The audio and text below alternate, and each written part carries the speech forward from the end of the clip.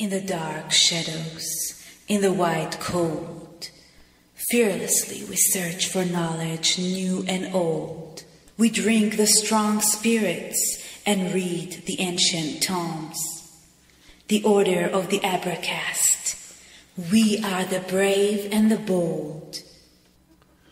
By symbols is man guided and commanded.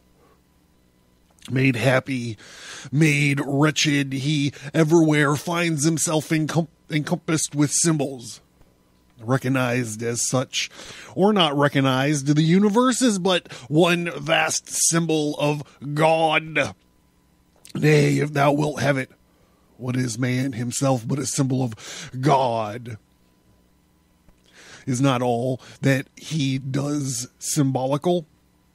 A revelation to the sense of the mystic God-given force that is in him, a gospel of freedom, which he, the Messiah of nature, preaches as he can by word and act. Not a hut he builds, but it is the visible embodiment of a thought, but bears visible record of invisible things, but is, in the transcendental sense, symbolical as well as real. It's Thomas Carlyle, Sartor Restorus. The Abracast, occult, history, conspiracy, and violence.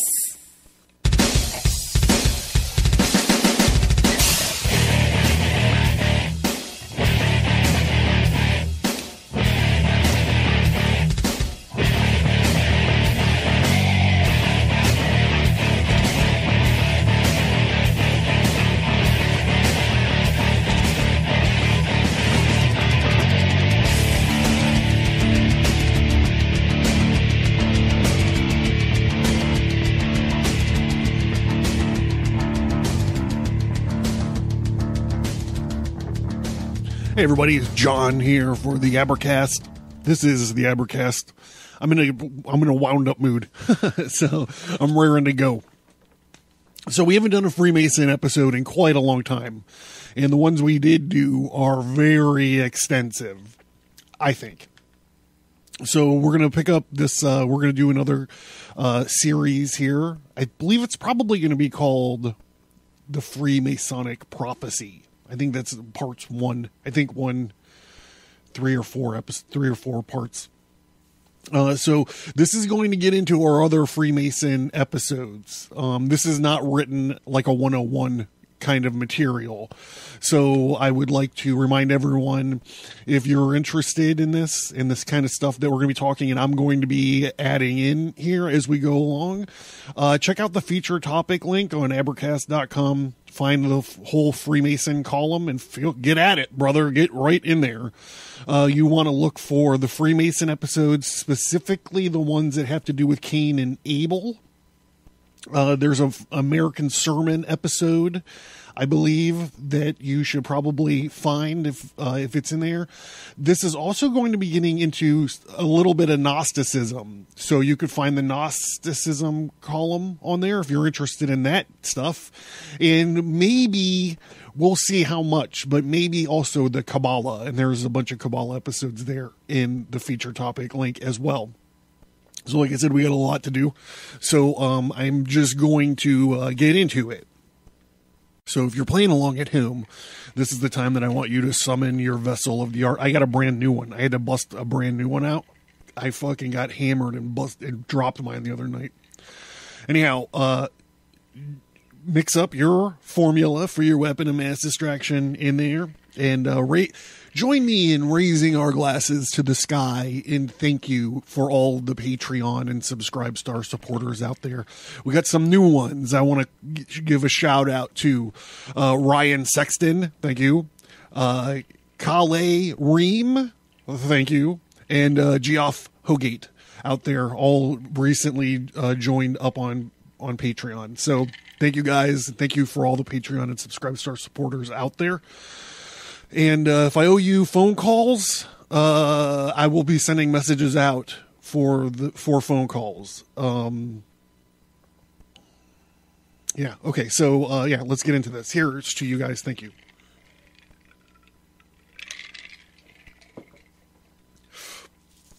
The featured book for this episode is called what is it called?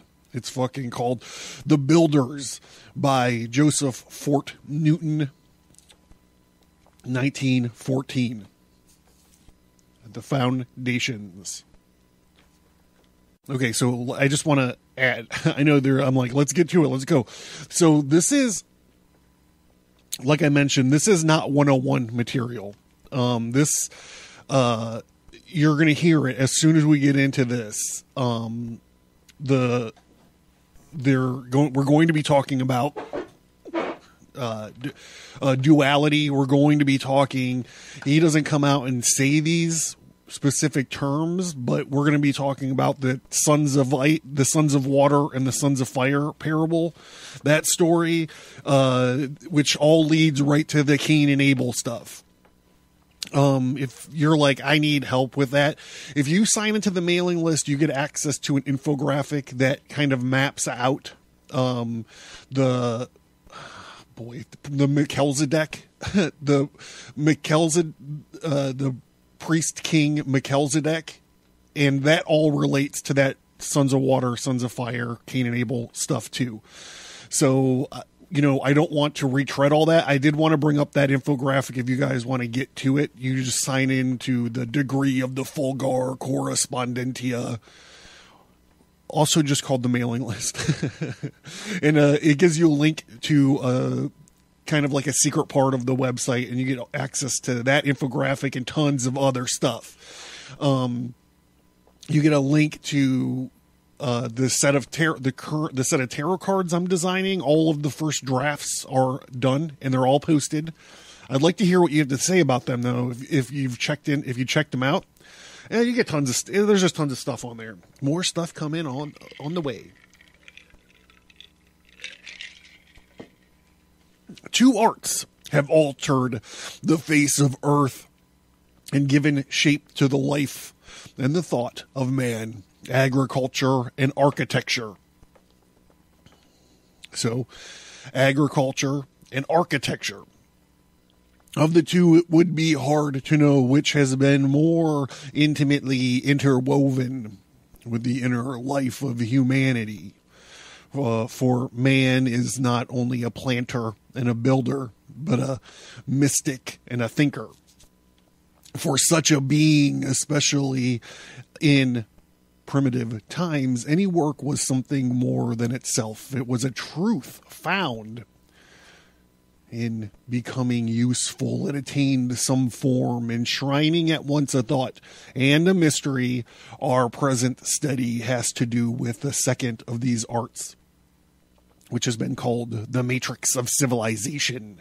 So I want to just add in here. I told you I was going to be adding some stuff in. Okay, so these 2 arts that he's talking about that have altered the face of the earth are 2 arts that are associated with who? Cain. It's associated with Cain. Cain worked the soil to get the plants for his burnt offering. And God did not like that. God liked instead Abel's burnt offering, right? This is what kicked all this shit off, is this fucked up offering. So Cain is associated with agriculture primarily. In Genesis, though, after the fall and after Cain is banished out of Eden, after he's cursed and made to walk the earth like Cain, he is associated with architecture because he builds the first city biblically. On the biblical timeline, he builds the first city, which is named Enoch, not to be considered or confused with the Enoch that gets given a set of divine power armor and gets turned into an angel. Not that Enoch. Cain actually has this thing where he names everything Enoch. So he has a city that he names Enoch, and then he has his son, which he names Enoch as well. Both not to be confused with the guy that got turned into an angel with the divine power armor and so on and so forth. So, Newton here is saying the two arts that have altered the face of the earth is agriculture and architecture. Okay. So I just wanted to point out that these are both traits of Cain. Like I said, this isn't 101 stuff.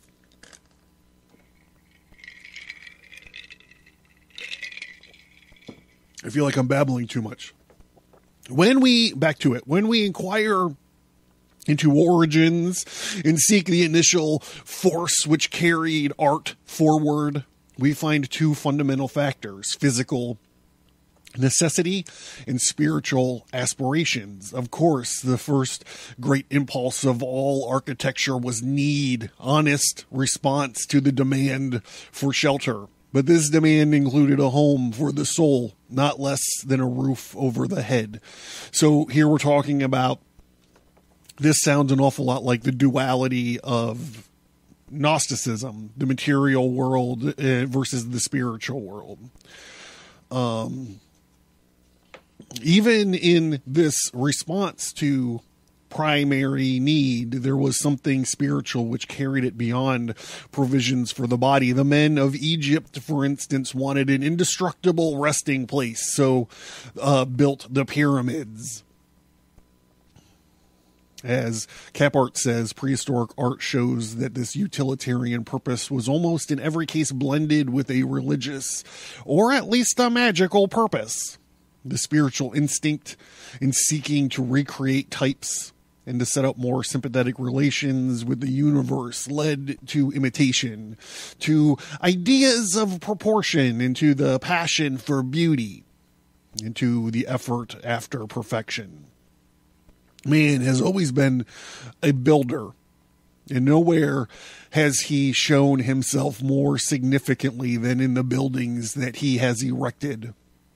When he stands before them, whether it be a mud hut, the house of a cliff dweller stuck like a nest of a swallow in the side of a canyon, a pyramid, a Parthenon, or a pantheon, we seem to read into his soul. The builder may have gone perhaps ages before, but here he has left something of himself, his hopes, his fears, his ideas, his dreams. And in the remote recesses of the Andes, amidst the riot of nature, and where man is now a mere savage, we come upon the remains of vast, vanished civilizations where art and science and religion reached unknown heights. However, humanity has lived and wrought, and we find the crumbled ruins of towers and temples and tombs and monuments of its industry and its aspirations. Also, whatever else may have been cruel, tyrannous, vindictive, his buildings always have reference to religion, and they bespeak a vivid sense of unseen and his awareness of his relation to it. Of a truth, the story of the Tower of Babel is more than a myth. Man has ever been trying to build to heaven, embodying his prayers and his dreams in brick and stone. So I'm just going to add right here, not to beat you guys over the head with this stuff, but we've also done extensive work on the Tower of Babel. You can go to the featured topic link and find the column on Tammuz and probably some of the stuff in the Genesis episodes, the Genesis column as well. That's why I like getting into this Freemason stuff, because it's literally the thing that touches everything, you know, it touches everything. Even with the goofy conspiracy stuff, it gets into that. There are two sets of realities. We are familiar, material and spiritual, but they are so interwoven that all practical laws are exponents of moral law, such as the thesis which Ruskin expounds with so much insight and eloquence of his 7 lamps of architecture, in which he argues that the laws of architecture are moral laws. This is stuff right out of Duncan's Ritual Guide, right? As applicable to the building of character, as to the construction of cathedrals, he finds those laws to be sacrifice, truth, power, beauty, life, memory, and as the crowning grace of all, that principle which is polity owes its stability, life, its happiness, faith, its acceptance, then creation, its continuance. Obedience he holds that there is no such thing as liberty and never can be. The stars have it not, the earth has it not, and the sea has it not. Man fancies that he has freedom, but if he would use the word loyalty instead of liberty, he would be nearer to the truth, since it is by obedience to the laws of life and truth and beauty that he attains what he calls a liberté. Throughout that brilliant essay, Ruskin shows how the violation of moral law spoiled the beauty of architecture, mars its usefulness, and makes it unstable. He points out, with all the variations of emphasis, illustration, and appeal, that beauty is what is imitated from natural forms. Consciously or unconsciously, it is what is not derived but depends for its dignity upon arrangement, received from the human mind, expresses while it reveals the quality of the mind, whether it be noble or ignoble. Thus, all buildings, therefore, shows man either as gathering or governing. Here, this is also gathering or governing. I need to make a note of that for something else. Sorry for the little delay there. And the secrets of his success are his knowing what to gather and how to rule. There are 2 great intellectual lamps of architecture. One consisting in a just and humble venerations of the works of God upon earth, and the other in an understanding of the dominion over those works which has been vested in man. What our great prophet of art thus elaborated so eloquently, the early men forfeit by instinct dimly, it may be, but not less truly. If architecture was born of need, it soon showed its magic quality. And all truth building touched depths of feeling and opened gates of wonder.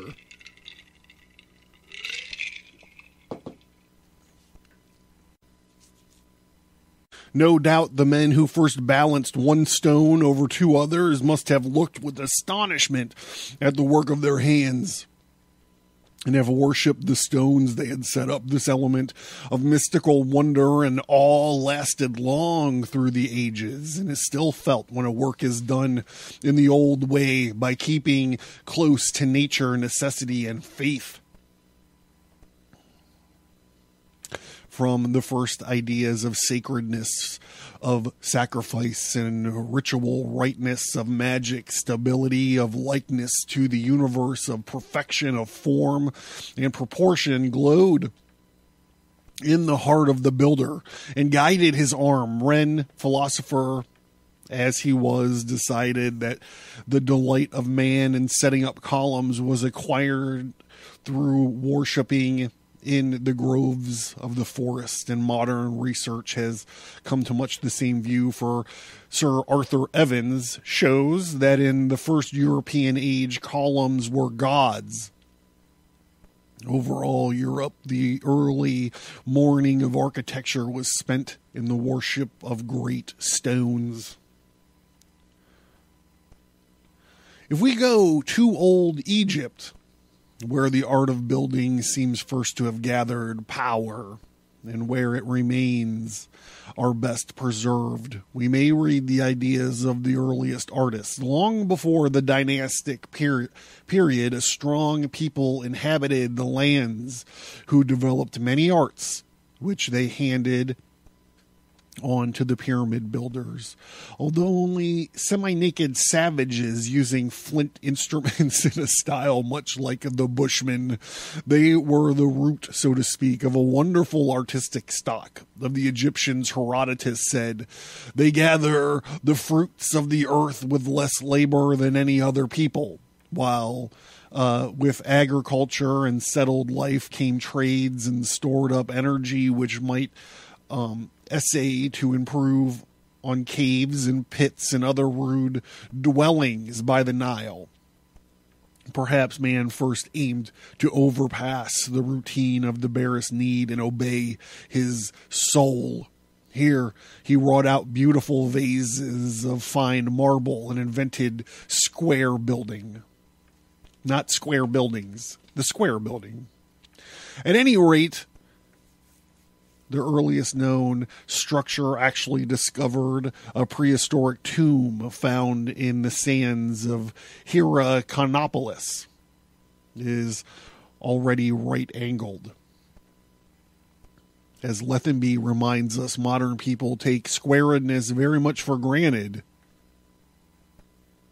as being a self-evident form. But the discovery of the square was a great step in geometry. It opened up a new era in the story of the builders. Early inventions must have seemed like revelations, as indeed they were. And it is not strange that skilled craftsmen were looked upon as magicians. If man knows as much as he does, the discovery of the square was a great event to the primitive mystics of the Nile. Very early it became an emblem of truth, justice, and righteousness. I'm sorry, I can't pass up the urge to do it. Very early it became an emblem of truth, justice, and the American way. All right, Jimmy, let's go. Back to it. I'm sorry for that. I just couldn't fucking help myself. And so it remains to this day. Through uncountable ages have passed. Simple, familiar, eloquent. It brings from afar a sense of the wonder of the dawn, and it still teaches a lesson which we find it hard to learn. And also the cube, the compass, and the keystone. Such a great advance for those whom architecture was indeed building touched with emotion, and showing that its laws are the laws of the eternal.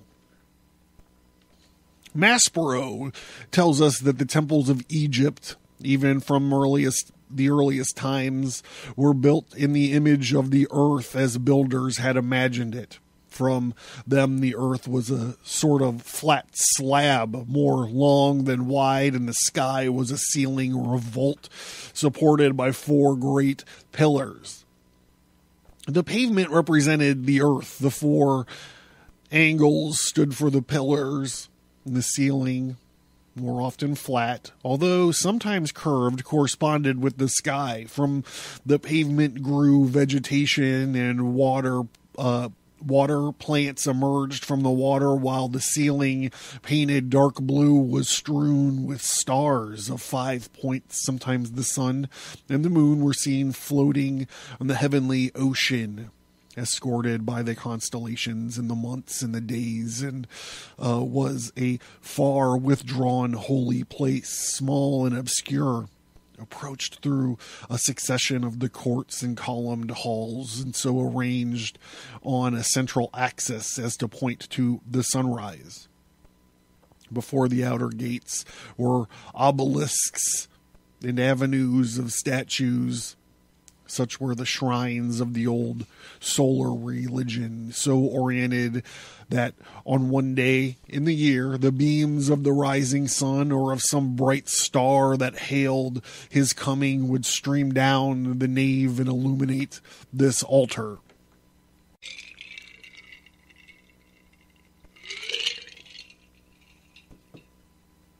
Clearly, one ideal of the early builders was that of sacrifice, as seen in their true use of the finest materials, and another was accuracy of workmanship.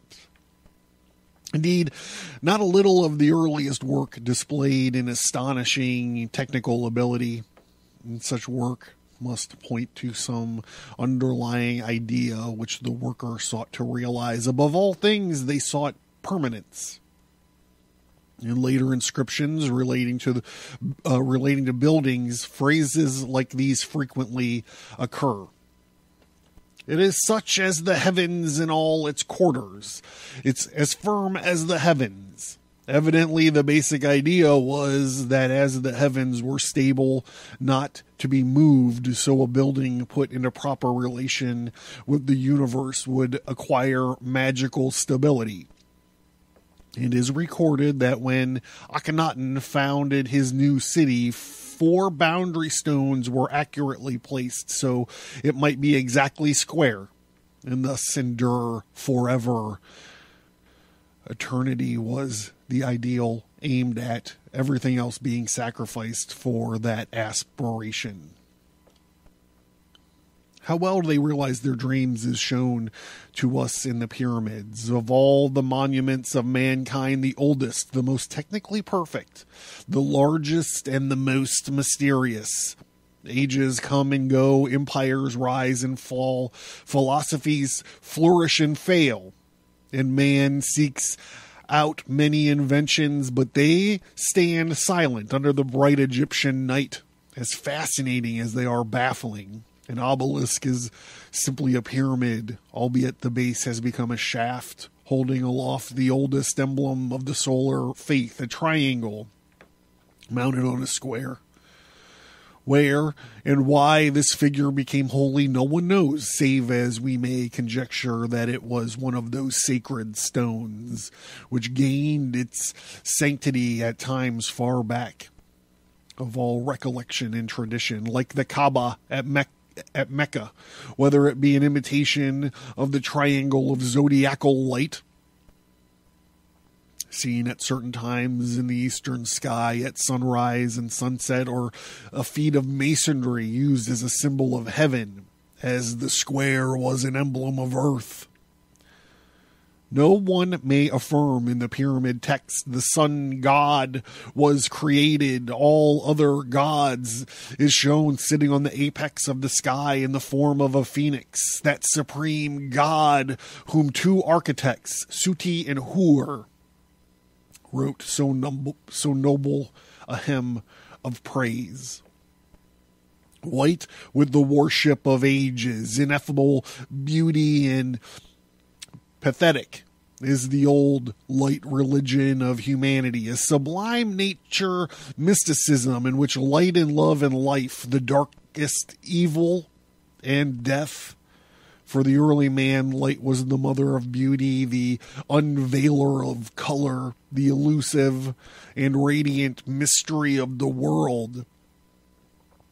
And his speech about it was reverent and grateful. In the gates of the morning he stood with uplifted hands, and the sun sinking in the desert at eventide made him wistful in prayer. Half fear and half hope, lest the beauty return no more. What if the sun never rose again? His religion, when he emerged from the night of animalism, was a worship of the light. His temple hung with stars, his altar a glowing flame, his ritual woven hymn of night and day, and no poet of our day, not even Shelley, has written a lovelier lyric in praise of the light and of those hymns of Akhenaten in the moving morning of the world. Memories of this religion of dawn linger with us today in the faith that follows the day star from on high, the sun of righteousness. No one is the light of the world and life, and the lamp of poor souls in the night of death. Here, there are the real foundations of Masonry, both material and moral, and the deep need and the aspiration of man and his creative impulse and his instinctive faith, his quest of the ideal and his love of light. Underneath all his buildings lay the feeling, the prophetic of his last and highest thought, that the earthly house of his life should be in right relation with the heavenly prototype, the world temple, imitating on earth the house not made with hands, eternal in the heavens. If he erected the square temple, it was an image of the earth. If he built a pyramid, it was a picture of beauty shown him in the sky, as later his cathedral was modeled after the mountain, and its dim and lofty arch, a memory of forest vista, its altar a fireside of the soul, its spire a prayer in stone. And as he wrought his faith and dream into reality, it was but natural that the tools of the builders should become emblems of the thoughts of the thinker, not only as tools, but, as we shall see, the very stones with which he worked became sacred symbols, the temple itself a vision of the house of doctrine, the home of souls, which, though unseen, he is building in the midst of the years.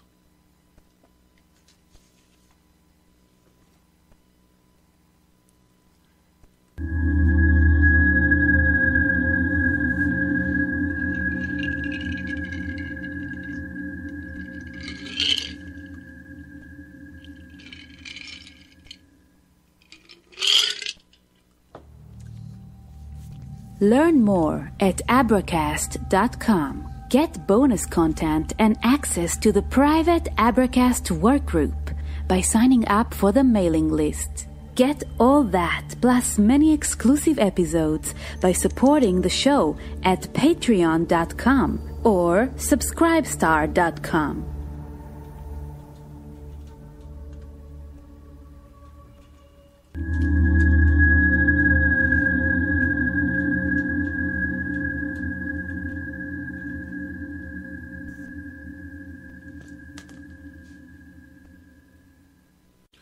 All right, that leads us to the next section, which is called Working Tools.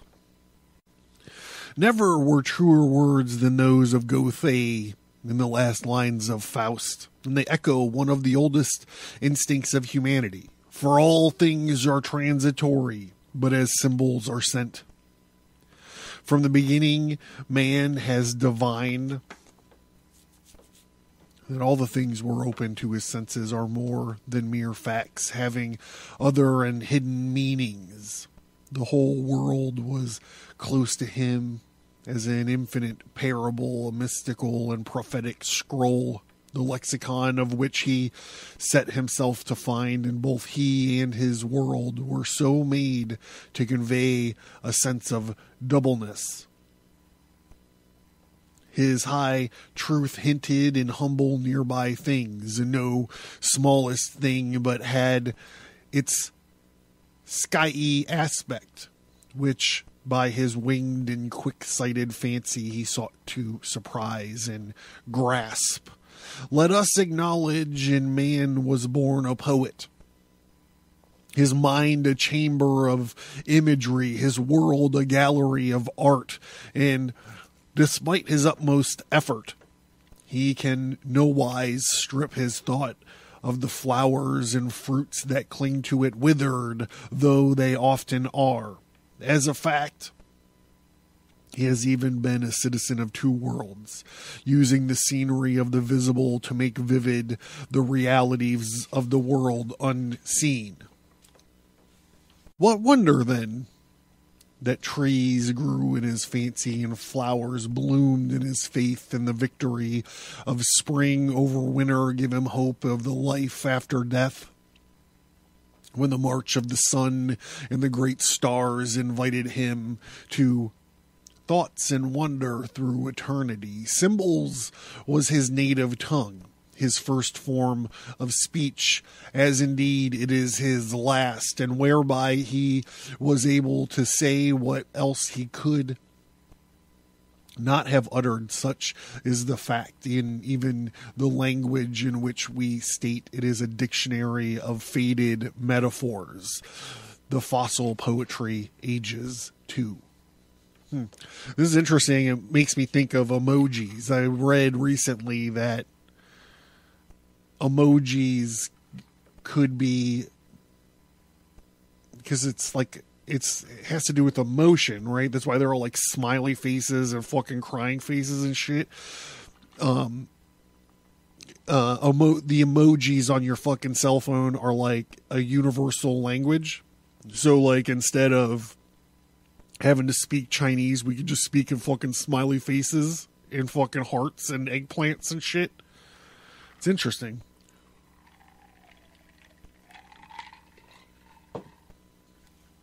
That picturesque and, oh boy, variegated maze of the early symbolism of the race we cannot study in detail, tempting as it is, indeed so luxuriant was the old picture language that we may easily miss our way and get lost in the labyrinth.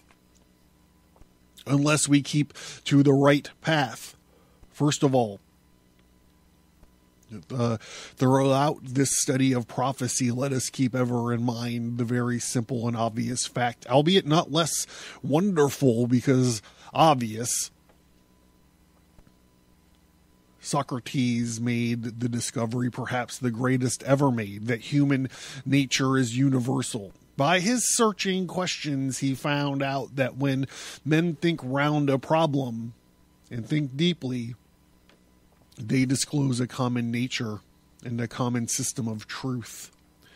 So there dawned upon him from this fact the truth of kinship of mankind, the unity of the mind. His insight is confirmed many times over, whether we study the earliest gropings of the human mind or set the teachings of the sages side by side. Always we find after comparison the final conclusion of the wisest minds as to the meaning of life and the world are harmonious, if not identical. Here is the clue to the striking resemblance between faiths and philosophies of widely separated people. And it makes them intelligible while adding to their picturesqueness and philosophical interest. By the same token, we begin to understand why the same signs, symbols, and emblems are used by all people to express their earliest aspirations and thought. We need not infer that one people learned from the other, or that there existed a mystic universal order which had them in keeping. They simply betray the unity of the human mind and show how and why the same stage of culture, races are removed from each other, came to the same conclusion, and used much of the same symbol to body forth their thought. Illustrations are innumerable, of which a few may be named as examples of this unity, both of idea and emblem, but also confirming the insight of the great Greek that however shallow minds may differ, in the end, all seekers of truth follow a common path, comrades in one great quest. So we talked about this kind of thing in a few different places. It takes me back right to Uncle Joe, right? Not Stalin. Uncle. That's what FDR used to call Stalin. He used to call him Uncle Joe. Not Uncle Joe Stalin. I'm talking about Uncle Joseph Campbell.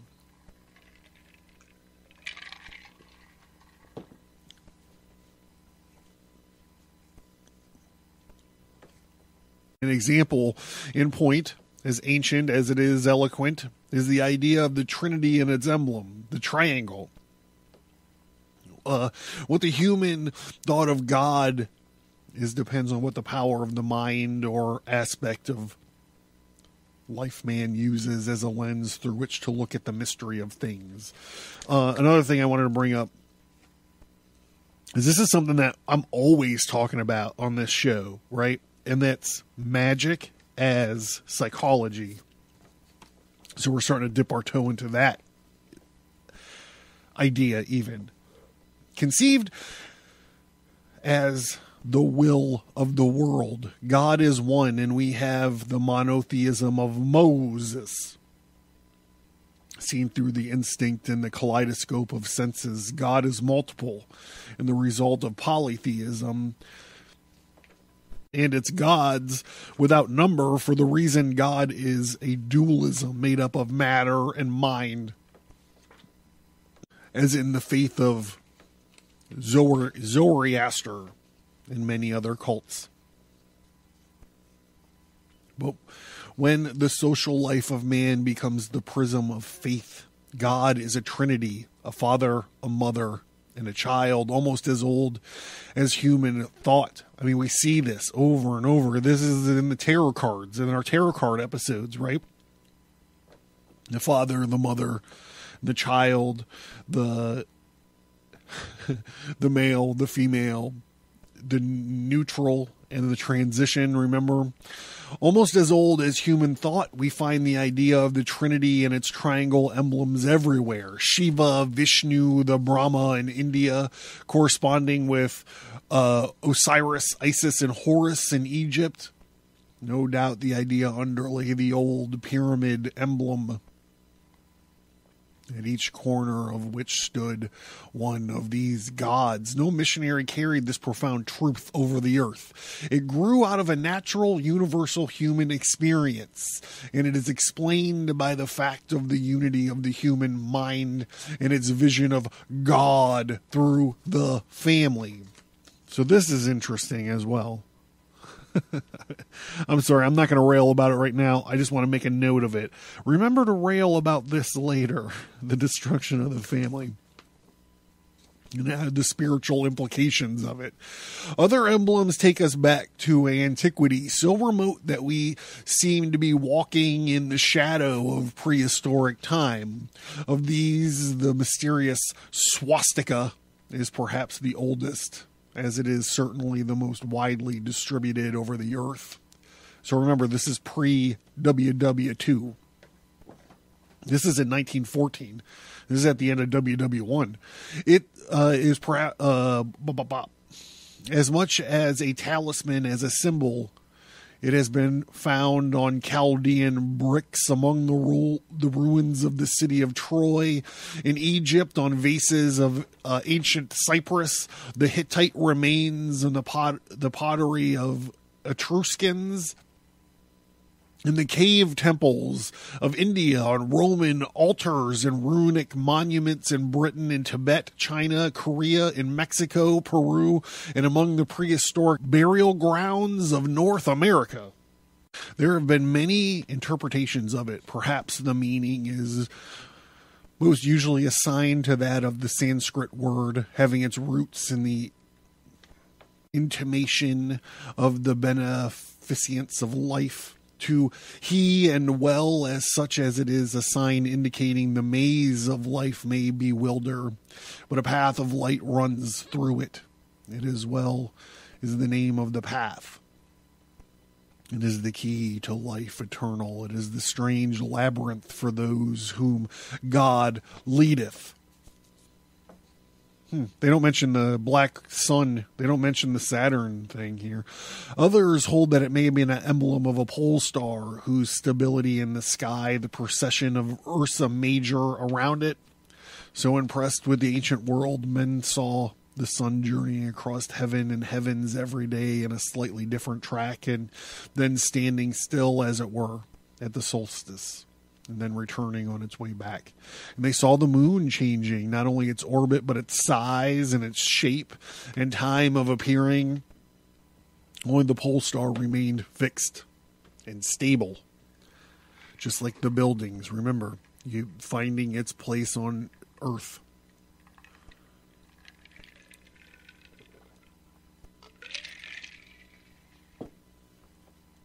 Skipping ahead a little bit, I feel like I'm running out of time. Akin to the swastika, if not an evolution from it, was the cross.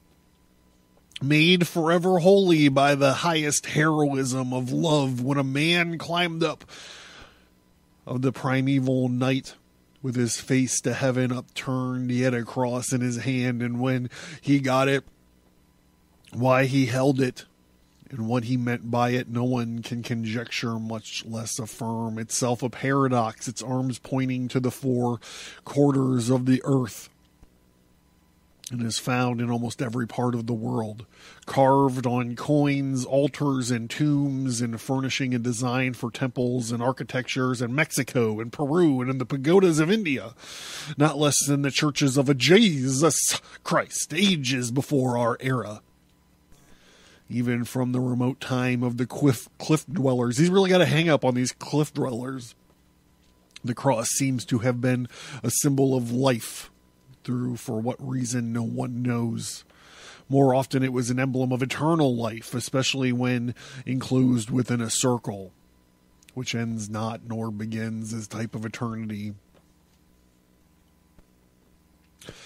Skip ahead a little bit more. Square, triangle, cross, circle, oldest symbols of humanity, all of them eloquent, each of them pointing beyond itself, a symbol always do, while giving form to the invisible truth which they evoke to seek to embody. They are beautiful, and if we have eyes to see, serving not merely as chance figures of fancy, but as forms of reality, it has revealed itself into the mind of men. Sometimes we find them united, a square within a circle, and within that the triangle and the center a cross. Earliest of emblems, they show us hints of four gleams of the highest faith and philosophy, betraying not only the unity of the human mind, but its kinship with the eternal. The fact which lies at the root of every religion and is the basis of each. Upon this faith man builded, finding a rock beneath, refusing to think of death in the gigantic coffin lid of the dull, mindless universe, descending upon him at last. We're going to jump ahead a little bit here. A master mason and teaching apprentices make use of the compass and the square.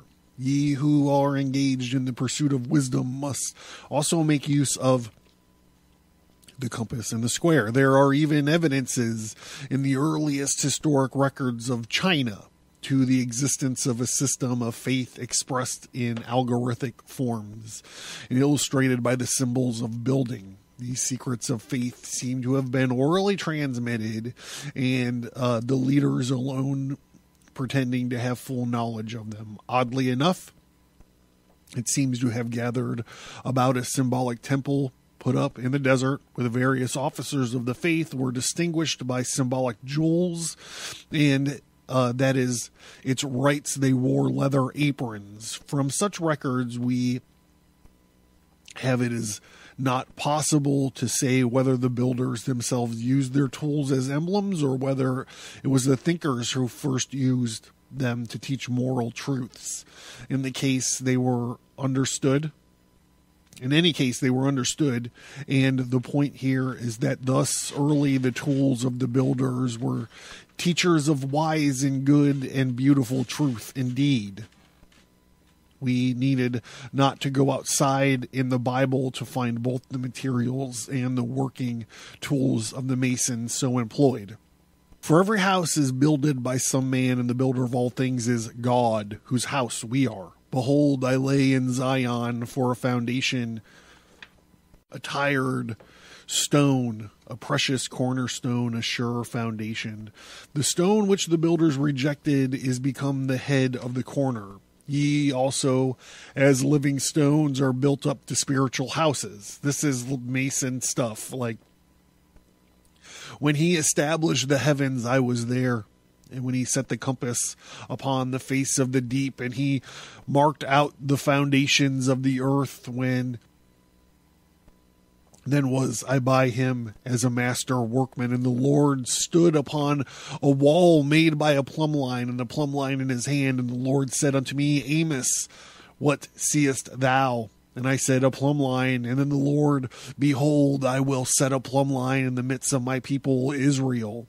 I will not again pass by them any more, and shall offer the holy oblation foursquare for the possession of the city. And the city lieth foursquare, and the length is as large as its breadth. And that overcometh I will make a pillar in the temple of my God, and I will write upon it my new name. For we know that when our earthly house of this tabernacle is dissolved, we will have a building of God, a house not made with hands, eternal in the heavens. I'm going to jump ahead a little bit here just to wrap this thing up. Much has been written of buildings, their origin, date, and architecture. Out of the builders, hardly a word. So quickly is the worker forgotten, save as he lives in his work.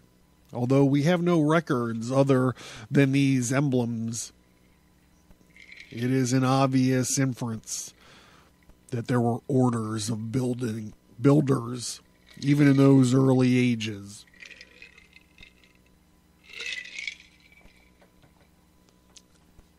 To whom these symbols were sacred. And this interference is the more plausible when we remember the importance of the builder both to religion and to the state. This is kind of a line that we've been looking at since the Tower of Babel and all the Solomon stuff, right? The temple, the Cain and Abel, the Melchizedek stuff.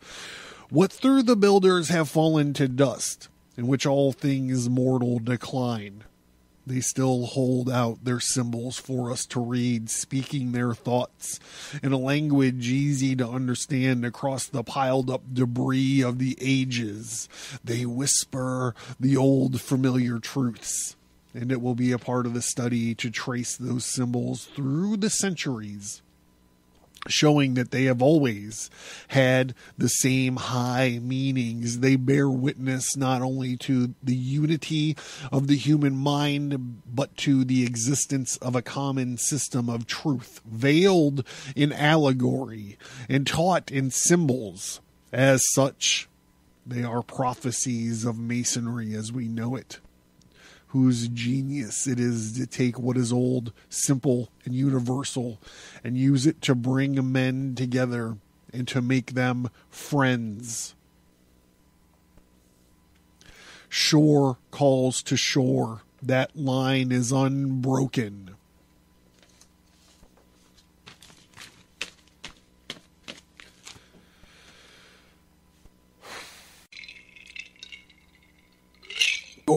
This month's Order of the Fellowcraft episode, I did a high ritual ceremony from the Lesser Key of Solomon to summon the demon Bereth, and I recorded the whole fucking thing. It's up on Patreon and Subscribestar for the Fellowcraft tier.